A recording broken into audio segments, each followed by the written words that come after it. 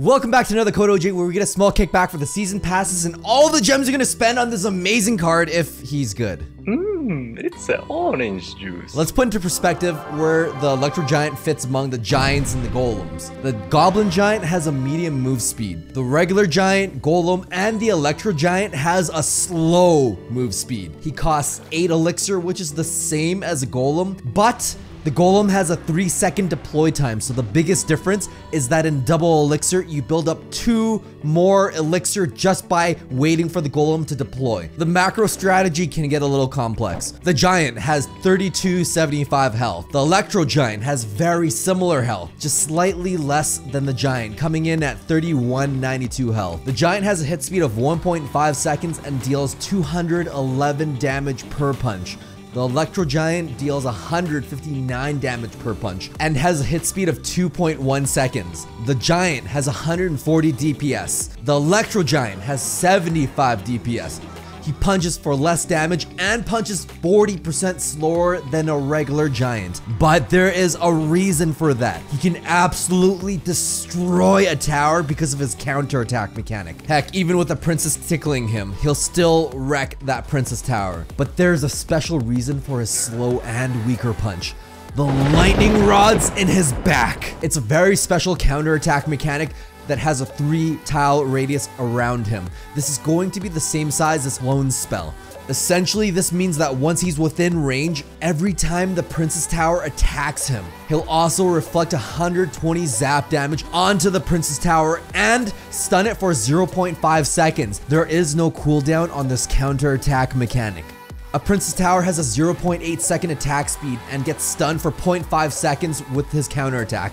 After the first attack, it effectively changes your attack speed to 1.3 seconds. Based on the second attack onwards, the Electro Giant's reflected zap damage is 92 DPS.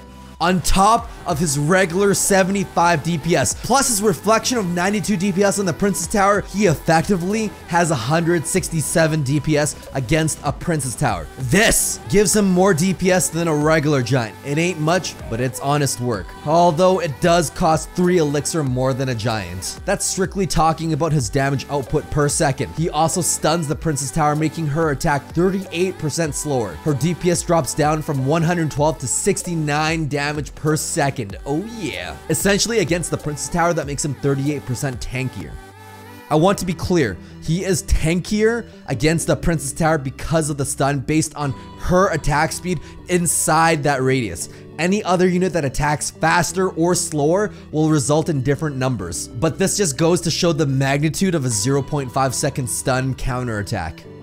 A little fun fact, if you rage the Princess Tower, she'll actually attack faster and hurt herself more against the Electro Giant. Rage does not affect his counterattack mechanic.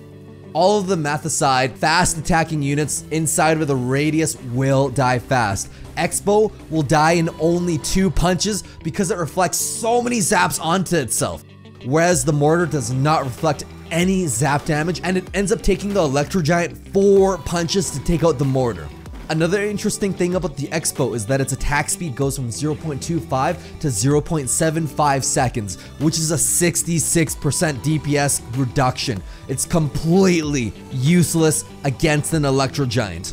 Does he hard counter the Expo one-on-one? Yes. But will this kill Expo? Absolutely not, because a good Expo player will counter him with Tesla and rocket cycle you out.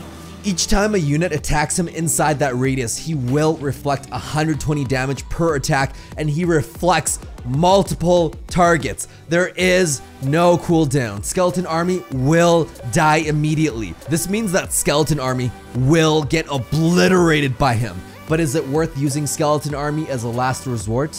It may actually be worth it, since 15 skeletons will deal 1005 damage before they die, knocking out 1/3 of his health. Goblins have the same effect but are way worse. They die after 2 stabs. That's 504 damage to the Electro Giant for 2 Elixir. It just isn't worth it to take out 15% of his health. Goblin Gang, on the other hand, is slightly better because they have ranged spear goblins that can be planted outside of his reflection radius. He'll still deal 1300 damage to the Princess Tower though. But wait!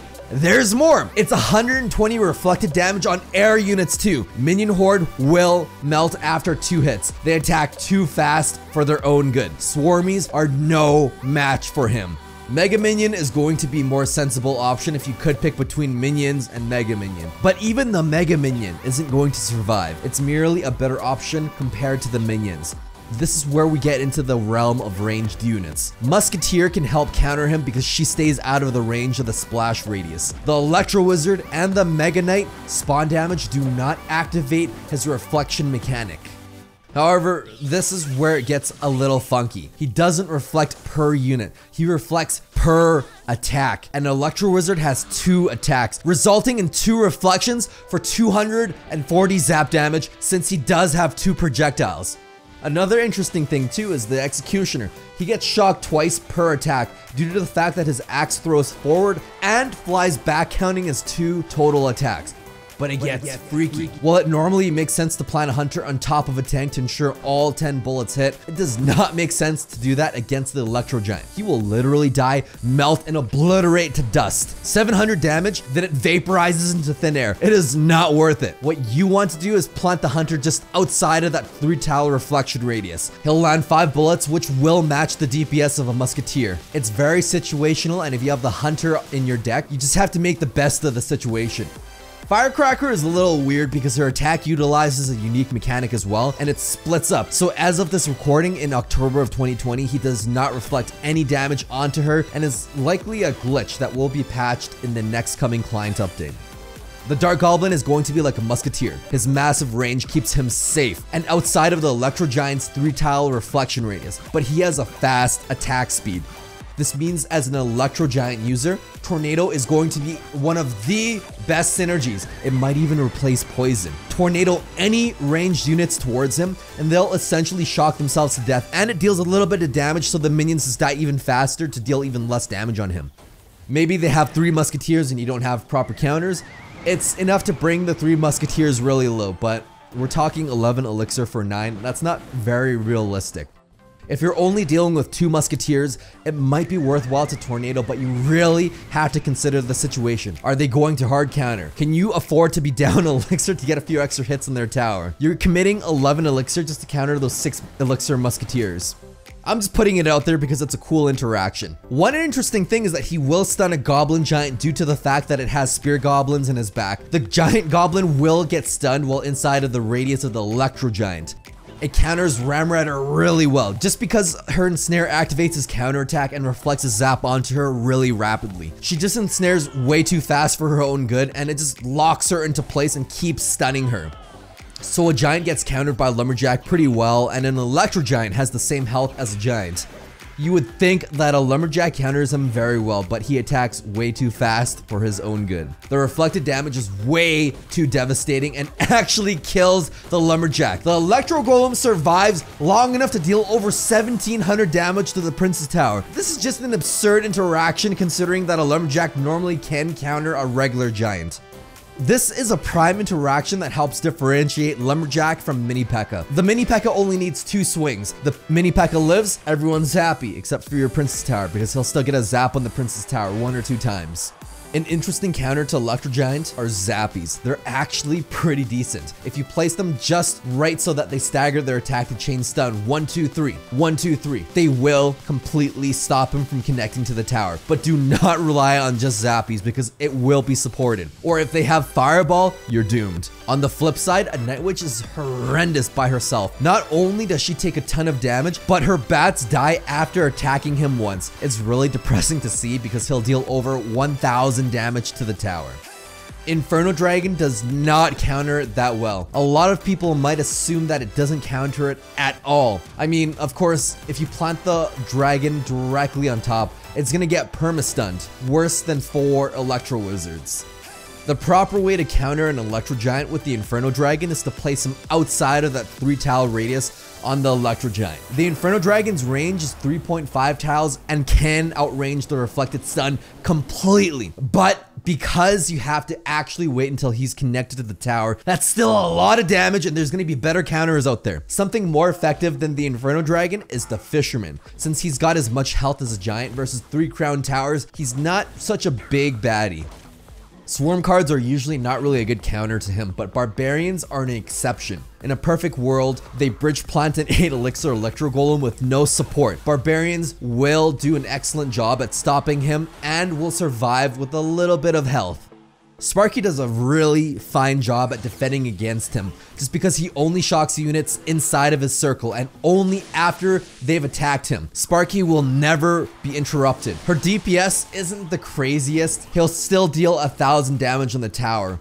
Assuming she is in the radius, the worst thing that will happen is that she'll be stunned for 0.5 seconds after she attacks him. By no means is this an Electro Wizard situation.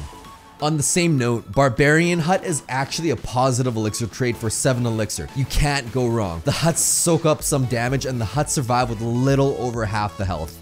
A Goblin Cage can completely stop it too, but let's be real. Ain't nobody gonna be bridge planting an unsupported Electro Giant. You should be prepared to plant multiple cards, and it's okay because he is 8 elixir. If you have a building like a Goblin Cage to hold him in place, you can pair it up with an Inferno Dragon to take him out. He's like a golem, don't expect to counter him for 4 elixir. One of the cheapest counters in the game is going to be the 3 elixir cannon. It fully pulls him with the perfect placement, 4 tiles from the river, 3 tiles from the Princess Tower. This is assuming for some reason your opponent didn't support him. Maybe you rushed the bridge in the opposite lane and exhausted their elixir. You gotta remember, this isn't an 8 elixir card. It's okay to use multiple cards to counter it. Ice Wizard with basically anything else does a really good job. Mega Minion isn't the best example, but I just wanted to emphasize that was a 6 elixir defense for 8. Ice Wizard or any buildings paired with any of his counters will completely stop him. I don't care what's behind, put a bomb tower and an Ice Wizard and he will not make it through. Then you can address the support units that are likely going to be behind him. Inferno Tower does stop him because it can completely knock him out before he gets within the 3 tile range needed to reflect a zap and interrupt the Inferno Tower's attack, because his zap is only activated when he is being attacked. So you can still use your swarming to take care of supporting troops behind. Okay, so if you're using the Electro Giant and you see the Inferno Tower, as scary as the Inferno Tower may seem, if you literally just zap it, he's now within range and will infinitely stun the Inferno Tower. Another thing too is that if you bring bats to distract the Inferno Tower, the Electro Giant will now be within range and it is impossible to deal any damage once he's within that 3 tile radius. Because tank killers like the P.E.K.K.A. and the Mini P.E.K.K.A. work so well countering him, you can pair him up with the Fisherman and pull them like you would a Giant. Even though the Electro Giant has the same elixir cost and move speed as the Golem, he plays most similarly to the Goblin Giant because of his passive attack. His biggest ability is to zap everything that hits him instantaneously for 120 damage. This makes him one of the most unique cards in the game, and using Tornado to pull range units towards him results in them killing themselves. If those units deal too much damage or have too much health, they plant them on the inside, and you can also tornado them towards the other lane. All defensive buildings and spawners defend him alone quite well, so pairing him with the Earthquake or Lightning will make defending him a little bit more difficult. Being 8 elixir makes him an instant beatdown archetype, and it's similar to a Golem deck. Sometimes you'll just have to ignore damage or even give up a tower entirely to gain more elixir to 3 crown in the opposite lane. He is quite expensive, so having Elixir Collector in your deck gives you that much more support for your E-Giant push, especially if they don't punish it. Having a constant flow of units from a Night Witch or even a Tombstone is even more annoying with the Electro Giant because only melee units that defend him well are strong single hitters, like a P.E.K.K.A. Once he gets zapped, he will retarget onto skeletons because of their short range. If your Electro Giant connects to the tower, you can miner onto the tower to retarget the hits onto the miner. Just make sure to plant him against the tower because both the miner and the Electro Giant have the same range. One other thing that makes him incredibly underwhelming is that a level 6 Electro Giant reflects a level 6 zap worth of damage, which is 120 damage. But if you look at level 13 Electro Giant, it still reflects 120 damage. His reflection doesn't scale up in damage. He reflects 120 damage at level 6, at level 9 tournament standard, at level 13 max ladder, and that's why he feels a little underwhelming right now. And that's why I think if they do change this, he's going to be really good and he's going to be really fun to play. They're going to need to do a hard client update for this because they're going to need to change the code, so they can't do that in a balance update. It'll be in the next update if this change does get implemented. Overall, I'm super excited about the Electro Giant. He has a very unique mechanic and adds a new element to the game. It'll be interesting to see how the Electro Giant will impact the meta if he does become meta. He feels like a mixture of all three giants plus the added element of electricity. Beatdown is my least played archetype, to be honest, but this card has been genuinely so fun to play thus far. He pairs well with Tornado, almost as if you don't even need poison with him anymore. He works well with Zap because that just straight counters the Inferno Tower. For now, I feel like he's a little underwhelming and could stand to get a bit more health, especially because he costs 8 elixir and doesn't play like a golem, since the golem has a 3-second deploy time, allowing you to accumulate a little bit more elixir for a really big push, and the golem just straight up has way more health. Maybe he's really good with Electro Spirit. We don't know yet, but stay tuned to find out because we will be releasing information about that later on. Thanks for watching, everyone, and thank you everyone for using code OJ.